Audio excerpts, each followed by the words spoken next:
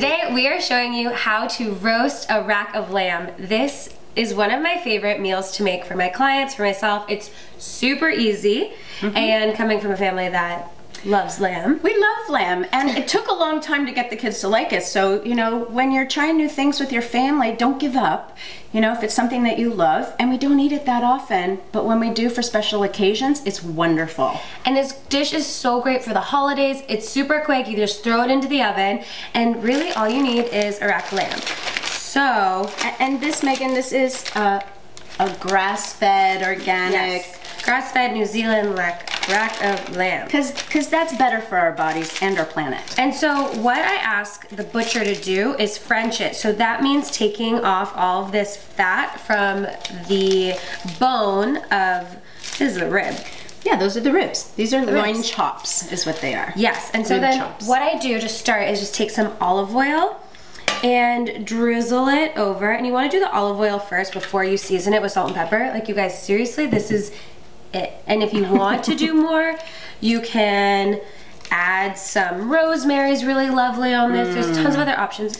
Sprinkle some salt. Lots of herbs and spices. Yeah, you can play around with what your family likes. Oregano, or you could do, like, if you do the simple thing like this, you can put a chimichurri sauce on that, which we actually have a recipe on our website. Oh yeah.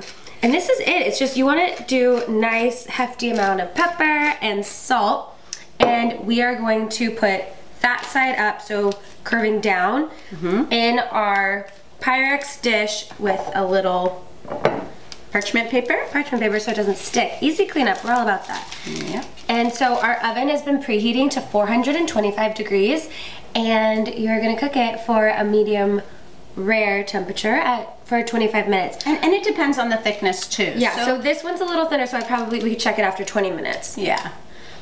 Oh man, Meg, that looks fabulous. So beautiful, so you guys can see. This, we just pulled out, it's been cooking for 25 minutes, and so now what you're gonna do is cover it. All right. Yes. But be really careful. Yes, you're gonna cover it for 10 minutes and let it rest, and this is gonna give it like perfect. And the reason why you want to let it rest, Meg, is for everyone is that all the juices after it's been cooking, they just stay inside. Well, and it's still cooking, so, and we're covering it, we're letting it all steam and just kind of all the moisture stick in there. Yeah. Yeah.